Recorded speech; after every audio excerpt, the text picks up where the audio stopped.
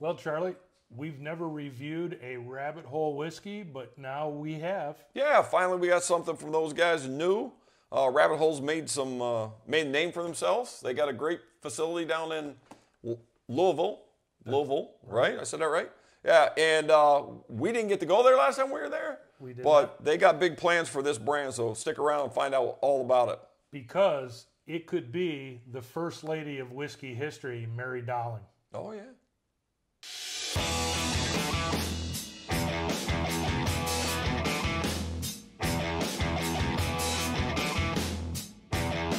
Hi, welcome to this week's edition of What's New at Charlie's. Well, this week at Charlie's, we have two whiskeys.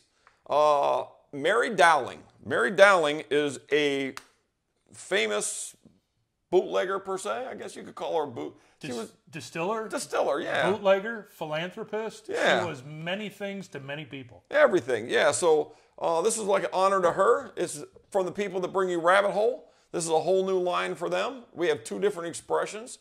We have a tequila finished one. We have a double oaked one, correct? Toasted double oak barrel. And Don. So, quick story. Don, my friend Don Williams, the Bourbon Fool. The sales guys show up to show me this, and they show me this article written about Mary Dowling, and I look at the article, and it's written by Don Williams. So they're out selling their product using your information. How's that make you feel? Small world. Yes, Small world. absolutely. So, to clarify, I have tasted these because they did do the Michigan release at my restaurant at Charlie's. So, but we just now received it in that I can bring it to the masses, as they say. So, Don, tell me about Mary Dowling. Obviously, you're the expert on it, according to these guys. Mary Dowling is one of the most significant females in the whiskey world to me. Her and her husband got involved in distilling early on in Kentucky.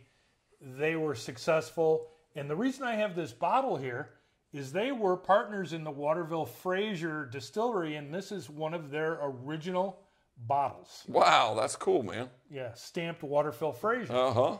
So they were doing well, and then lo and behold, prohibition hits. And Mary Dowling was not able to get a medicinal permit. There was only about 6 of them issued. She was not able to get one. She probably didn't pay the right government official off. Of course, yeah. And so what she did is she had a plan. She hid a lot of the booze in her home in Kentucky, and she started bootlegging it. Well, she got caught, and eventually her solution was to break down her distillery, move it to Mexico. She partnered with a Mexican family, which was Mexican law at that point. And the best part about it is she hired 2 of the Beam family members to break down the distillery and move it to Mexico. Those beams are everywhere, dude. That's right. That's right. So she was a successful distiller in Mexico. And back then, don't forget, bourbon could be made in Mexico. There was no United States affiliation at that point. Right. So she was selling such good bourbon across the border that none other than Pappy Van Winkle asked her if she could stop because she was affecting their legitimate medicinal sales. Right. So she was a wonderful woman, came back into Kentucky after Prohibition, got into the distilling world, but then became a philanthropist and started one of the most successful hospitals in the Kentucky region. She really is an amazing person. Right. So I don't know that you mentioned it, but her husband died like young, right? So Very she young. kind of did this on her own. Yes. Yeah. And the other thing is it's rumored, and I don't know if this is true, but the Bourbon Act was kind of because of her. One of the reasons is that because she was making stuff in Mexico and calling it bourbon, that they made this law saying you had to be in the United States to be bourbon. It would have definitely been referenced in the arguments for sure. Yes, for sure. So in honor of that, they have taken this first bourbon and aged it in tequila barrels. They have. So I'm going to go ahead and pop it open. Want to tell us a little bit about this one, Don? So it's 93 proof, 70% corn, 25% rye, 5% malted barley.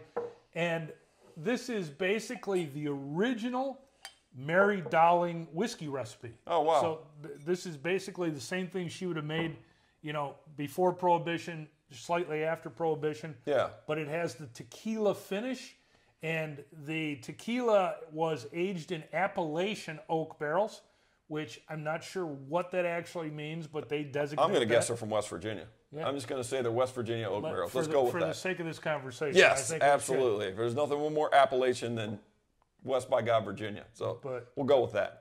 I'm looking forward to it. Yeah, let's try this.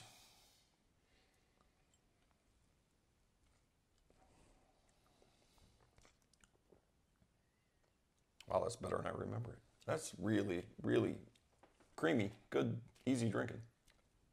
So a lot of the whiskeys that are matured with tequila, the tequila tends to dominate.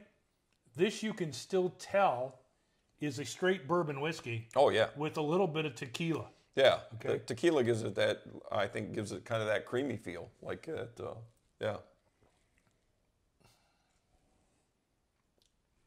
So Wow. if you're a tequila fan, you're going to love this. If you're a bourbon fan that likes to try different expressions, you're going to love it. It really kind of hits a couple different sweet spots.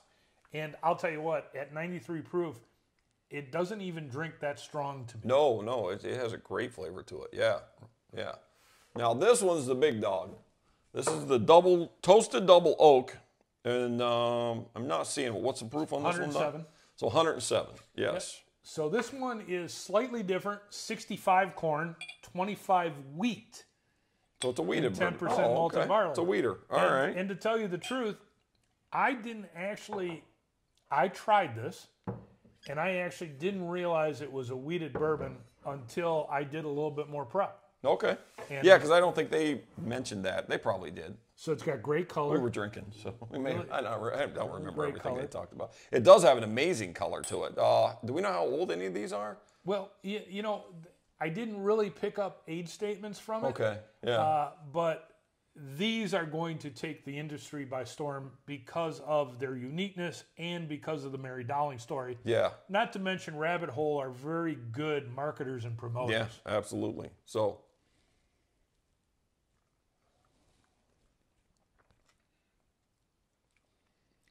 Now, I remember you telling me something about this. so I will tell you, to me, this bourbon's a little hot. And if you add a drop of water to it, it turns into the most amazing bourbon. It makes the most dramatic change I've ever seen. And I remember you telling me that. Yes. But the one thing that I think is very unique about this is the first barrel that it matures in is heavy toasted and a char number 3, which is a pretty strong char. Yeah, right. The secondary barrel is only lightly toasted with a char 1, which is very light for Yeah. the bourbon universe. Oh, yeah. And I think that adds to giving it this unique kind of ambiance, this unique kind of flavor that is different. Yeah. Yeah, no, it's different. It's smooth. But I'm going to tell you, your Charlie's, put a drop of water, and it's amazing how much it changes. So, you know, I've done that with a lot of whiskeys, and they have a subtle change. This makes a dramatic change. So I probably would have bottled this at a little lower proof if it was me. I'm just saying. You know, but if you think about it, the 107 proof is for the high proof drinkers like myself. Yeah. And then if you put a large cube in there, Oh, it's perfect on a cube. Yeah. or a couple splashes absolutely. of branch water, like Yeah. Jimmy Russell would say, Yeah. it's going to be fantastic, and it's going to change and mature. Completely opens up and changes. So anyway, but it is fantastic as it is. It's really good. A lot of people really like it. It's a little hot for me, but you know, put it over a ball at Charlie's, it'd be fantastic. So And one that's how I more would thing, recommend. Charlie. What's that? Beautiful bottles. Oh, dude, the bottles are amazing, man. Those are cool. Yeah, definitely stands out on the shelf. So they've done a great job with the product, the brand. Everything looks good about it. I think it's going to be it's going to be something you're going to be hearing about in the future. And I'm sure there's, well, they told us they're actually planning on building a Mary Dowling house right beside Rabbit Hole. So In Louisville. in Louisville, yeah. So it's a brand to watch. It's going to be up and coming. I'm sure there'll be other expressions. I'm sure there'll be more stuff. But they hit it out of the park with the first two. So wish them nothing but success. I can't wait to see what happens in the future. And if you want to hear a little bit more about Mary Dowling, go to bourbonfool.com and search Mary Dowling. Because that's what they did. Cheers, guys. Cheers. Thank you for watching. Charlie, good choices. Absolutely.